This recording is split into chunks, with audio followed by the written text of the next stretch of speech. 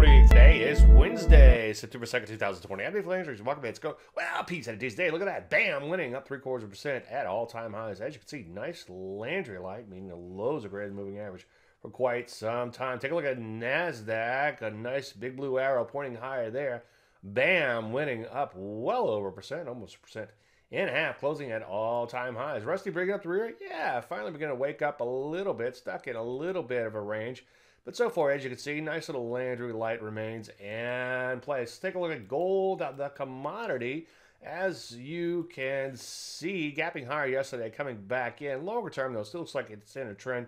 It just came down to kiss that moving average. Hopefully, goodbye. I know I just said hope. Gold to stocks coming in a little bit after a bit of a rally, but longer term, in an uptrend. All in great in the world. Some areas like biotech beginning to look dubious in here. As you can see, downside Landry light and sell off fairly hard yesterday, but most areas still look pretty good, and especially technology-related areas with the NASDAQ doing as well as it has. So what do we do? Well, keep following. Any questions? Dave at DaveLandry.com. I'm Dave Landry. You, sir, Mark Ben.